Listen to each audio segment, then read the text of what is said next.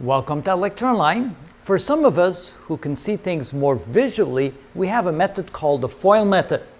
Again, it accomplishes the same thing. It takes a trinomial and it puts it into a factored form, but it kind of leads us in a more easily seen way. So let's go through the process.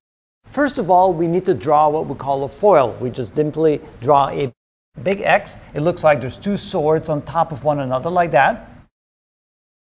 Next, on the left side, we're going to determine what we call the products of the x squared coefficient. The coefficient of the x squared term in this case is a 1, so the only way you get a 1 is simply by multiplying a 1 times a 1. So on the left side of the cross, you draw the two numbers that when you multiply them together, you get the coefficient of the x squared. Then on the right side, you want to draw all the various combinations that can give you minus 10 when you multiply the two numbers together. Now in that case, there's four different combinations.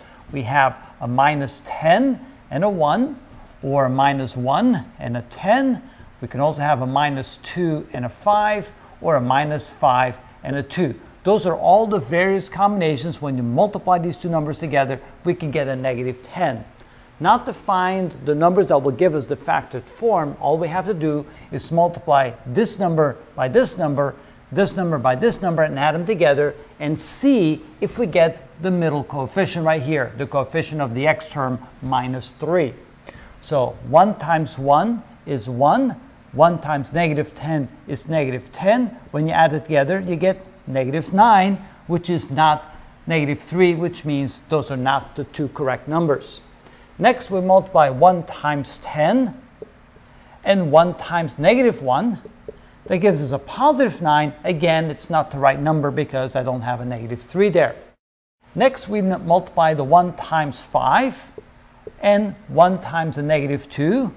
When we add that together, we get 3. Close, but not quite, because here I have a positive 3 and I need a negative 3. And next, we multiply 1 times 2 and 1 times negative 5. When I add those two together, I get a negative 3, which is the same as the middle term over there.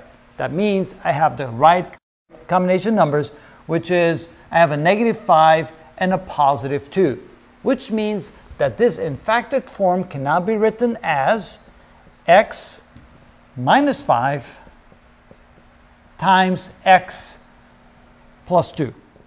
And that's the factored form of this trinomial. So that's how the FOIL method works. Again, it makes it easier to follow. It's just a simple process. All you have to do is plug in the coefficients. When you multiply them together, you get the x squared term. And here you put in all the combination of numbers. When you multiply these two numbers together, you get a minus 10, minus 10, minus 10, and minus 10. In this case, there's four combinations. You check each combination by multiplying this number by the number down here and this number by the number up there. Add them together and see when you add them together, end up with the middle term over there. And that's how it's done.